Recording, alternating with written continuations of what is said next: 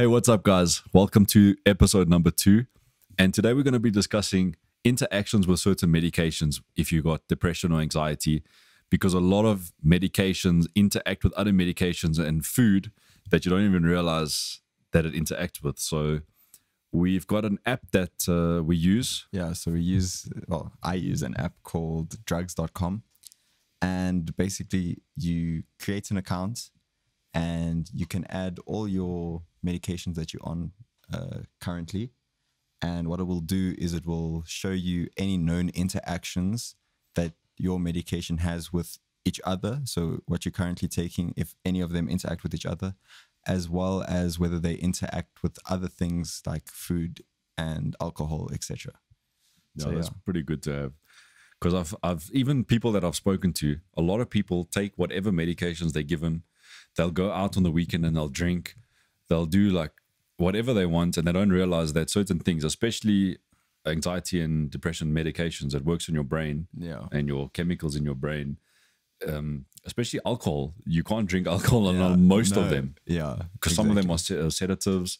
And then most of them work with your central nervous system. Yeah, and then you're drinking alcohol, which is a depressant for your central nervous system. So yeah, it's very dangerous. Very bad combination. So we'll just go through some of the medications that we've got, the ones that we spoke about the other day, the antidepressants and anxiety tabs that we both, well, I haven't been taking, but that I'm currently on. Yeah. Just so you get an idea, because most of these medications, if you're struggling with either condition, most people will be on one or the other. Yeah. The benzodiazepine, anti-anxiety. Yeah. So I'm currently on Wellbutrin for my depression. So that's the antidepressant I'm on. And then for my anxiety, I'm on Urbanol. So if I check my... and then I'm also on Dopiquil for insomnia. Yeah. So if I check my interactions with my current medication, I see that Wellbutrin interacts with my sleeping tablets because both of them have a risk of causing seizures. So it says that it can be very dangerous taking them at the same time. So then you take one in the morning, one at night, for instance. Yes, yeah. So I'm not allowed to take my Wellbutrin later in the day. I have to take it in the morning. Oh, that's pretty good. Yeah. So at least, like, you've been prescribed this, and so you missed your one tablet in the morning. Yeah. At least the app tells you that you can't take it at night together. Yes. So things like that you might not be aware of. Another thing, this video is not sponsored by drugs.com, but it's we wish it was. Yeah. But it's a very useful app if you have all these different medications, if you struggle to keep a schedule of knowing when to take the medications, and especially, more importantly, knowing what you can and can't take together, because that can affect your well-being. Yeah. And also another interesting thing when it comes to antidepressants, one of the hazards that drugs.com mentions is that it interacts with your depression. So sometimes antidepressants, although they're there to boost your mood and stuff, they can make your depression worse to the point where you have suicidal thoughts or behavior. And with Wellbutrin specifically, it can cause the activation of mania and hypomania in patients that have a family history of it. Oh, wow. So, yeah, it's very good to at least it warns you about it, all of those different things. Because, like, normally you'd just know, like, okay, with this medication, maybe don't drink alcohol because, like, you shouldn't be having alcohol with any medications you're on. But all these extra little things you wouldn't think of. Yeah, exactly. Yeah. Especially it's tablets that you've never heard of. The doctor's prescribing it to you. Yes. And now you're just adding it to whatever else you're taking. You could be taking multivitamins and certain things that might also interact with it that you're not even aware of. So the nice thing is you can put all the list of vitamins. You can put vitamins and different supplements and everything that you're on. Yeah. And then it will just bring that up. So you create the profile, and then all your vitamins and minerals that you're taking, along with all the new medications that you're doing, it will show you that this can't be taken with that. And yeah, that's very important, because even certain foods, I think my anti-anxiety, Alprazolam.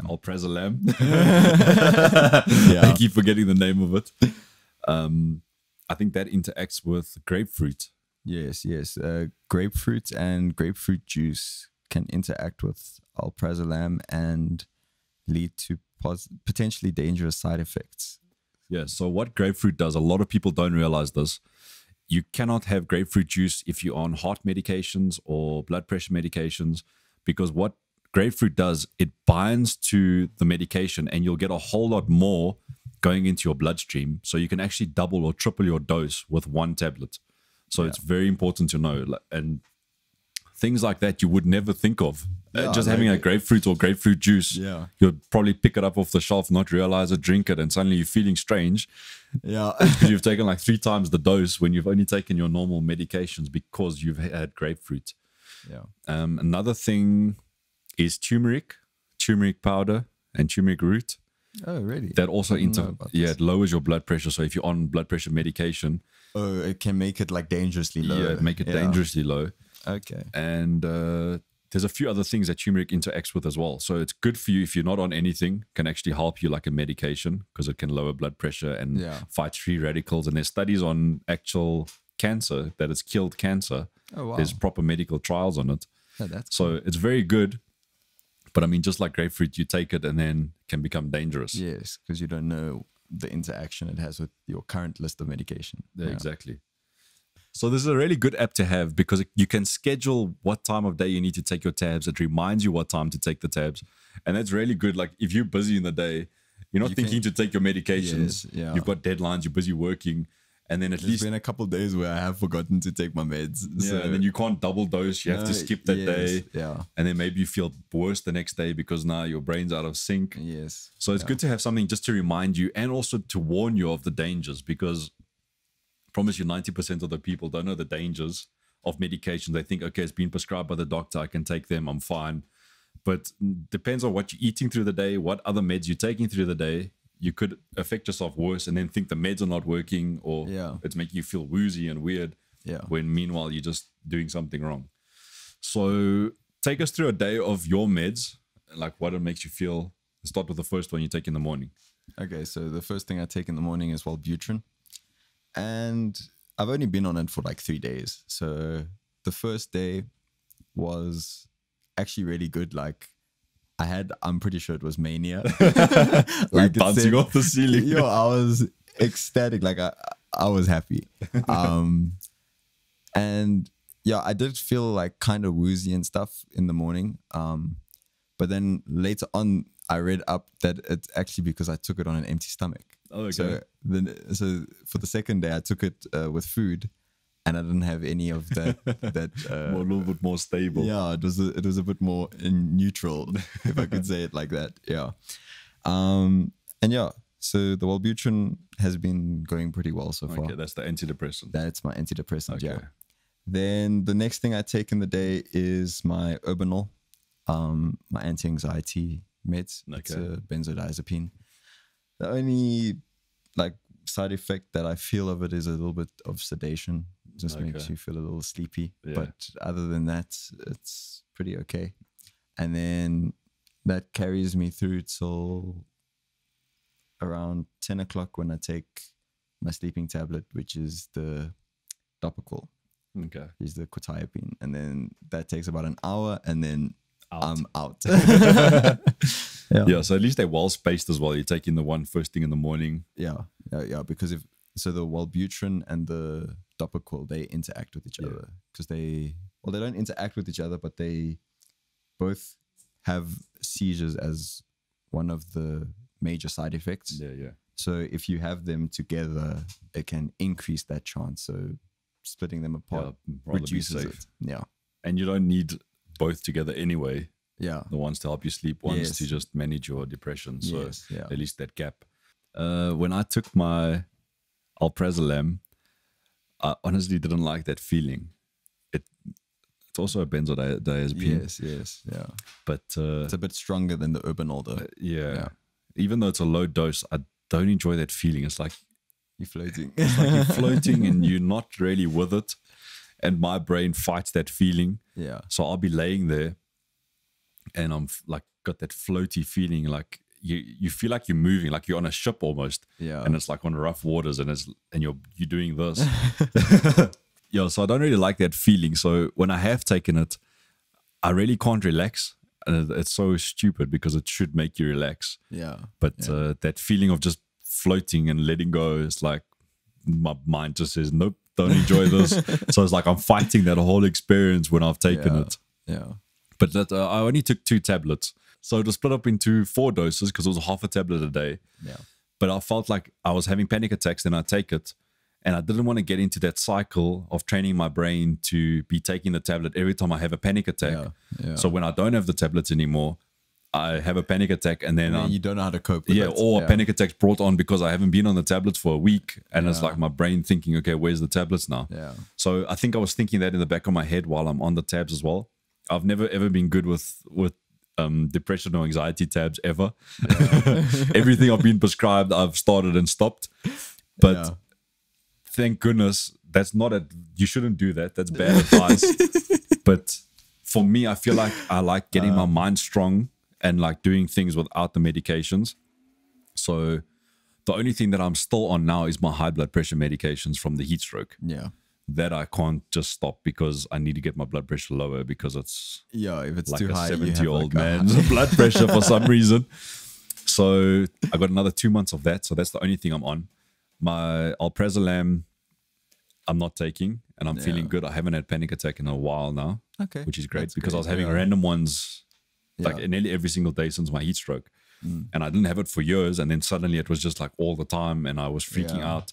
So I think I've done pretty well not taking any tabs. Learn to cope with it because I know I can. Like I know I can manage my anxiety. It just goes through phases every now and then, and I think the heat stroke just sent it into complete haywire. So at least I don't have to rely on that. But there are people that need chronic medications and do need to take it. So don't ever just stop it, especially anxiety tabs. Always speak with your doctor first before stopping medication or changing like the when you take it and how you take it, because you don't know what's gonna change, like how's it gonna affect you. Because sometimes a lot of the time with antidepressants and stuff, they start you off on low dosages, work your way up to the standard dose, and if you just cut it, like you just go cold turkey, you will definitely have side effects, but more of withdrawal symptoms. Because you build up a tolerance. But also your body, like, so let's say if you have a SSRI, it keeps your serotonin levels higher in your brain. Now you just cut that out. Now your serotonin levels just drop back to like the natural level, but now you were up here and now you're down here, so everything goes down with you. So you mustn't play around with your meds. And I'm sure if you're taking a tablet like that, your brain's natural serotonin is not producing as much because now it's relying on it. So now when you stop, you'll probably be even more depressed for a while, because now your brain's not even producing the little bit that you had before taking it. So when you stop like that, you're going to just feel even worse. And then you're probably going to think worse, like, oh, now I need the tabs I need to rely on the tabs. But that's why they wean you off it. You take less and less and less, and then eventually your brain can produce a bit more and compensate. So your brain adjusts. They usually do it over a week or so. So that's not too bad. So what with me, with the previous one, I was on Brintalix. I started on 5 milligrams, worked my way up to 10. Then I was on 10 for a while, and then because I wanted to switch me to Wellbutrin, had to come back to 5 for a week, and then stop the Brintalix and then switch over to the Wellbutrin. Okay, so it's not too bad. It can be done. Don't do what I do. That is don't try this at home, kids. Bad advice. Because even my beta blockers, I stopped my beta blockers when I was on them. As good as they were to help me, I felt like I wasn't myself on them sometimes. But I think that's what most people do. They feel like they take the tablets and it changes them, so they stop it, and then they actually do need it. So I'm fortunate that my anxiety isn't at a point where it's critical, where it like changes my thinking and stuff while I'm in the panic attack. It doesn't alter the way you see reality and stuff.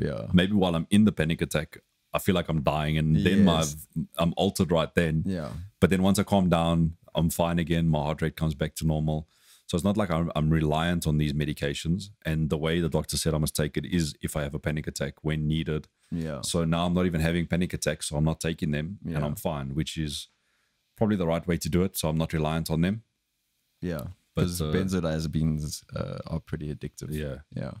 So I'm fortunate I don't enjoy that feeling. Yeah.